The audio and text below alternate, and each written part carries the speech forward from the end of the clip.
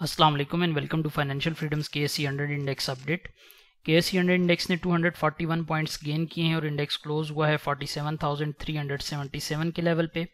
Market में अगर हम पार्टिसिपेशन की बात करें तो 138.31 मिलियन वॉल्यूम्स का बिजनेस हुआ, जो कि कंपैरेटिव सेशन में हमारे पास मेयरली 128.46 मिलियन वॉल्यूम का बिजनेस था। तो हमने देखा कि 10 मिलियन वॉल्यूम्स का बिजनेस इंक्रीज हुआ है। 5 दिनों की हमारी जो वॉल्यूम्स एवरेज है वो 143.63 मिलियन वॉल्यूम्स की है, और अगर हम 30 डेज एवरेज देखें तो हमारे पास 153.99 मिलियन वॉल्यूम्स जनरेट हो रहे हैं। तो वॉल्यूम्स जो हैं वो कंपैरेटिवली इंक्रीज हुए हैं। पिछले 3 दिनों से हम देख रहे हैं कि पिछले 2 दिनों से तकरीबन जो है वो वॉल्यूम आपके इंक्रीज हो रहे हैं। सबसे लोएस्ट वॉल्यूम 9 अगस्त को आए थे और उसके बाद हमने थोड़ी सी एक्टिविटी जो है वो इंडेक्स में जनरेट होती हुई देखी। मार्केट सुबह ओपन हुई 47,313 के लेवल पे, जबकि प्रीवियस क्लोज 47,135 का था। मार्केट ने आपका जो है वो इंट्राडे हाई देखा 492 पॉइंट्स का, जो कि 47,627 का है। मार्केट ने पॉजिटिव नोट पे ओपन किया और उसके बाद जो है वो मेनली पॉजिटिव टेरिटरी में ही ऑपरेट करती रही और सिंगल मूवमेंट के लिए भी नेगेटिव टेरिटरी में नहीं गई। स्पेसिफिक स्टॉक्स की अगर बात करें तो 49 स्टॉक्स की प्राइसेस इंक्रीज हुई हैं, 42 की डिक्रीज हुई हैं और 9 की प्राइसेस अनचेंज रही हैं। सेक्टर वाइज कंट्रीब्यूशन में टेक्नोलॉजी ने सबसे ज्यादा पॉजिटिव पॉइंट्स ऐड किए हैं, 98.51 points, followed by power generation with 25.96 points and then fertiliser with 24.31 points. Negative side पे कमर्शियल बैंक्स की तरफ से सबसे ज्यादा negativity I 6.62 negative points, followed by miscellaneous with 3.99 points and then tobacco sector with 2.85 points. अगर हम company wise performance की बात करें तो TRG पाकिस्तान ने सबसे ज्यादा पॉजिटिव पॉइंट्स ऐड किए 76.80 points, followed by Hubco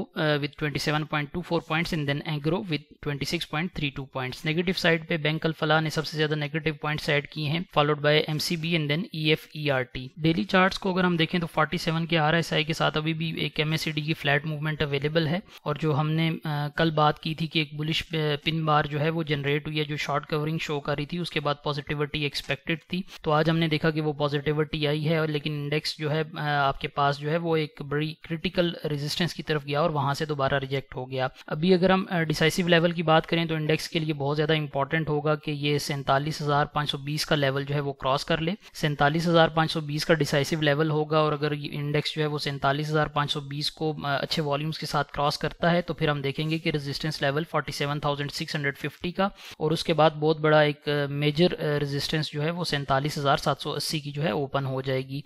अभी इंडेक्स के लिए बहुत ज़्यादा क्रिटिकली इंपॉर्टेंट है कि वो 47,520 से ऊपर जो है वो हेल्दी क्लोजिंग दे दे। वॉल्यूम्स बहुत ज़्यादा इंपॉर्टेंट होंगे, सिर्फ पॉइंट स्कोरिंग करने से जो है वो इंडेक्स जो है 47,780 को क्रॉस नहीं कर सकेगा। सपोर्ट की बात करें तो 47,310 के लेवल पे हमारे पास एक इमीडिएट सपोर्ट अवेलेबल है, और अगर इंडेक्स इससे नीचे क्लोजिंग देता है तो फिर ये दोबारा 47,045 के लेवल को एक्सपोज कर देगा, जहां पे हम देख रहे हैं मल्टीपल टाइम्स जो है इंडेक्स सपोर्ट लेता हुआ हमें नजर आ रहा है। तो कल के सेशन की अगर स्पेसिफिकली बात करें तो हमारे पास चांसेस अवेलेबल हैं कि इंडेक्स जो है वो 47,520 की तरफ जाएगा, लेकिन उसे क्रॉस करने की सूरत में ही इंडेक्स की जो पॉजिटिविटी है वो प्रिवेल करेगी, और हम देखेंगे कि इंडेक्स में मजीद पॉजिटिविटी जो है वो आएगी। इंट्राडे लेवल्स की अगर बात करें तो इंट्राडे लेवल्स पे हमारे पास जो सिचुएशन इवॉल्व हुई वो कल हमने देखा था कि हमारे पास एक बाय सिग्नल अवेलेबल था, और उसने इंडेक्स को पहले 2 घंटे अच्छा पुश दिया, ऊपर की तरफ लेके गया, और दोबारा हमने देखा कि वहां से हमारे पास एक प्रॉफिट टेकिंग की जो है वो भी क्रिएट हुई सिचुएशन। MACD का बाय सिग्नल अभी भी इंटेक्ट है, 49 का RSI है,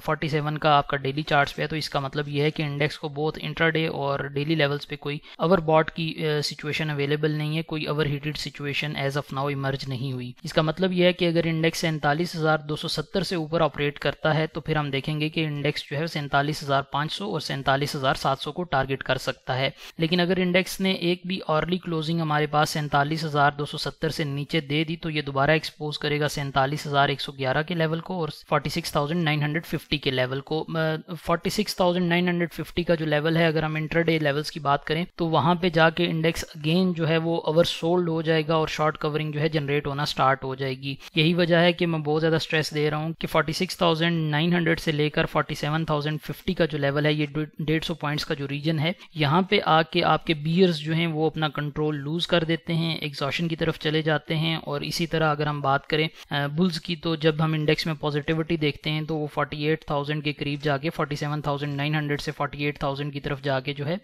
बुल्स अपना जो है वो कंट्रोल जो है वो लूज कर देते हैं और इंडेक्स में पॉजिटिविटी जो है वो मेंटेन नहीं हो सकती। तो सारी सिचुएशन को अगर हम एक नट शेल में बात करें तो ये बनती है कि इंडेक्स जो है वो रेंज बाउंड एक्टिविटी अपनी कंटिन्यू कर सकता है अनलेस अदरवाइज जो आपके पास एक अच्छा रेजिस्टेंस लेवल है 47,780 का, इंडेक्स उसे डेली लेवल्स पे क्रॉस करने में कामयाब नहीं होता। ये क्रॉस करना वॉल्यूम्स बैक्ड होगा तभी हम देखेंगे कि इंडेक्स में पॉजिटिविटी आएगी। वॉल्यूम्स की बात मैं इसलिए कर रहा हूँ कि वॉल्यूम्स जो है वो इंडेक्स के शो करेंगे कि 48,000 के ऊपर भी जो है वो बायर्स आना स्टार्ट हो गए। एज ऑफ नाउ हम देख रहे हैं कि 48,000 के लेवल पे हमारे पास इंडेक्स में बायर्स अवेलेबल नहीं है, वहां पे सिर्फ जो है वो सेलिंग प्रेशर है। तो 48,000 से पे जाके अगर बाइंग एक्टिविटी जनरेट होना स्टार्ट होगी तो ही जो है हम देखेंगे कि इंडेक्स में मजीद पोटेंशियल क्रिएट होगा। अदरवाइज हम देखेंगे कि इंडेक्स की रेंज बाउंड एक्टिविटी ही रहेगी और अगर 46,900 का लेवल इंडेक्स ने तोड़ दिया तो फिर मजीद हम जो है वो 46,000 के लेवल्स जो हैं 46,500 के लेवल की तरफ तकरीबन जो है वो पुश होता हुआ इंडेक्स नजर आएगा। स्ट्रेटजी क्या होनी चाहिए? स्ट्रेटजी अगेन जो मैंने